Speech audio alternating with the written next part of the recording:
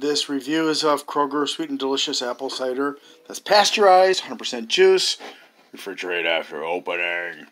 Nutrition facts and ingredients right there. I don't know why they've got potassium stearate and sodium benzoate. Oh, I guess preservatives. Okay.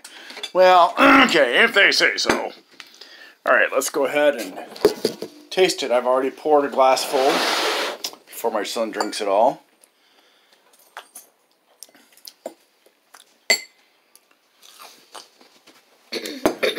It is a sweeter, less tart cider. For me, it's pretty nice. I wish it was a bit tartar, but it's good.